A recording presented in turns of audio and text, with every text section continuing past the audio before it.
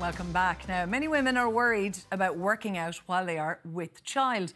But overall, and in most cases, exercise is perfectly safe during pregnancy. So I'm joined now by Aoife MacNeill, who's a strength and conditioning coach, to discuss pregnancy and postnatal personal training. That's even hard to say. You're very welcome to the show, Aoife, and we're admiring your beautiful studios behind you there. So, first of all, it's lovely to chat to you. If a woman finds out now that she's pregnant, it's such an exciting time. And it's also a time, I guess, when a lot of people are offering all sorts of nuggets of wisdom and old wives' tales. And exercise is one of those sort of hot potatoes. So you have huge experience, practical. You're an Olympic weightlifter. You're doing a master's in strength and conditioning. You are not just plucking these answers out of the sky. So the first thing I'll ask you straight up, is it safe to exercise while you're pregnant? Of course it is. As you say, there are so many different bits of information out there. It's so difficult. So many women come to me first and say, I've started searching online and then I had to stop because there's just so much information. It is absolutely safe. It's not only safe, it's recommended. If you have a look at what the HSE are saying, what the NHS in the UK, the OBS and gynae bodies in the US and Canada, all over the world, they're all saying exercise, and to exercise for about 150 minutes a week, which if you break it down might be 30 minutes over 5 days. So you might go Monday, Tuesday, Wednesday, have a break on Thursday, go Friday, Saturday, and have a break on Sunday. Let's start then with somebody who's maybe just found out they're pregnant and they don't exercise. And some people say exercise, and other people say, oh, don't change anything now, or you'll only make yourself unwell. Who do they believe? What do they do? It is so difficult. And the one thing that's really important for anyone who, as you say, has recently found out they're pregnant, or is even maybe as far along as 25 or 30 weeks, and wondering, God, should I do something? Would I like to start something? I kind of feel like I'm ready to move again. A lot of people are nauseous at the start and then want to move. The thing to remember is, while you've got all these people telling you different things, no matter what class you go to, or gym, or type of class, or studio you go to, every teacher and every business that's offering any type of fitness is going to treat it in a slightly different way. So once you can sort of approach it with that mindset and think, okay, what are these guys doing? Does that sound right for me? Does what they're saying make sense? Can they explain why they're doing it? Then that means it's safe to do. If you've got someone who's qualified in prenatal training, it's absolutely recommended to exercise. So it's go and do it.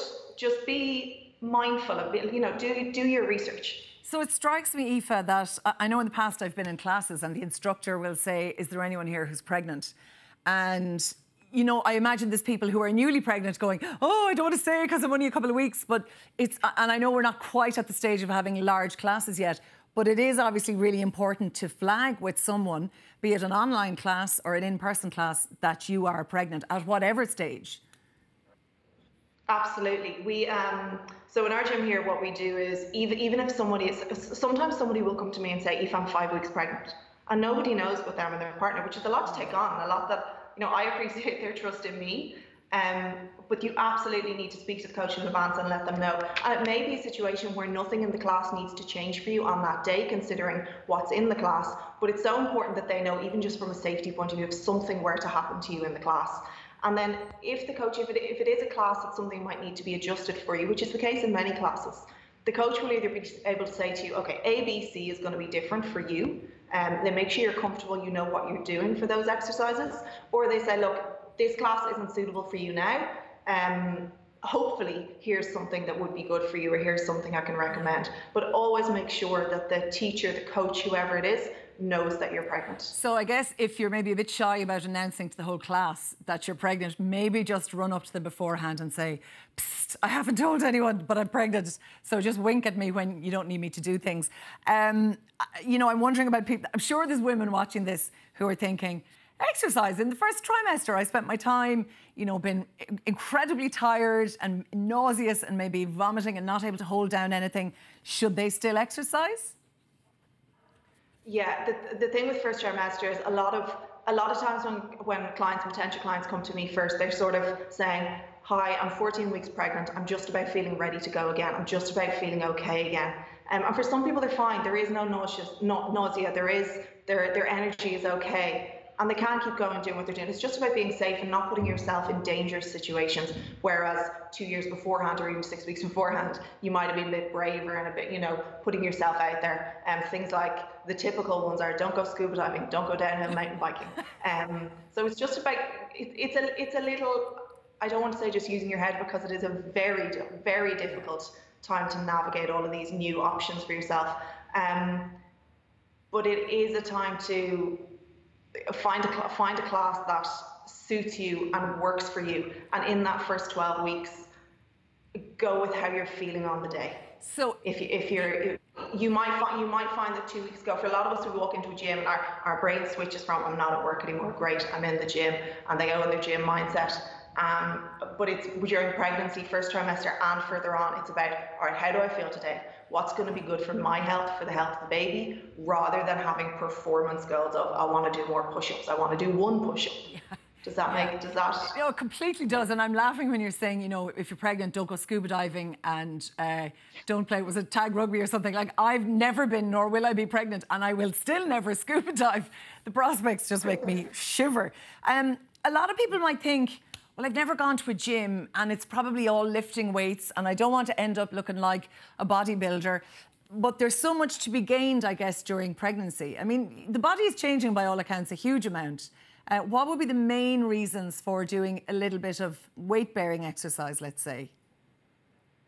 I've been doing weight-bearing exercise. It's brilliant for even if it's body weight, you're adding in a 5 kilo say goblet when you hold something out your chest that way. Even if it's something light like that, or if it is body weight, it's great for strengthening your hips, strengthening your legs. The more we can work your core muscles and use your core muscles, even though they're under a massive amount of stress as the pregnancy progresses, that will help to manage low back pain, because the strength here manages our manages our pain there, manages our comfort there, and our ability to manage the pregnancy. And then strengthen our upper body in our, when you do a row and you squeeze your shoulder blades together, that also helps to manage any potential low back pain and helps to keep us nice and upright during a time when we're more likely to be pulled this way. That typical desk pull that you get, and you sort of need to bring yourself up. So just things like shoulder strength as well is brilliant. Our shoulders move in so many different ways. And once the baby's born, we spend so much time with the baby on the shoulder. Yep. We'll typically hold the baby on the right or on the left. We'll have a side we prefer. And the other side will suffer. Yeah. Tell me then a little bit about, let's move lower down to the pelvic region. This is something that women, pregnant or not, are very conscious of, but particularly during pregnancy. Are there particular exercises that you might do while you're pregnant, and then equally maybe postnatally? Yeah, absolutely. So I think a lot of us have heard of Kegels or squeezes and maybe know a little bit, maybe know a lot. The pelvic floor is the muscles that sit under our torso. So we've got, say, like if you think about like a corset of muscles in our abs, as we were six pack, those ones at the front, but then the abdominal muscles wrap all the way around. We've got our diaphragm across the top, and our pelvic floor muscles are like the bottom of that lovely core cylinder that sits all together. So that's involved in breathing. And those pelvic floor muscles are under a lot of stress as the pregnancy progresses. And whether we have a natural birth or a C-section, they're under stress. It's not a case of, oh, well, I had a C-section, so my pelvic floor is fine. Likely to be less trauma, but still likely to be affected by the pregnancy. So it's great to get those exercises in. And there's a couple of apps that are really good. There's one called Squeezy by the NHS, which is literally Squeeze E.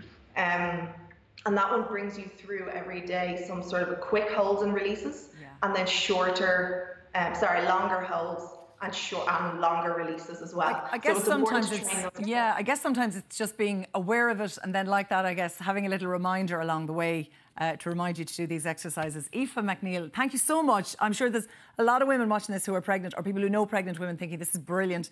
We'll pass on the advice. We'll watch it back on the player. Thank you so much. Lovely to talk to you.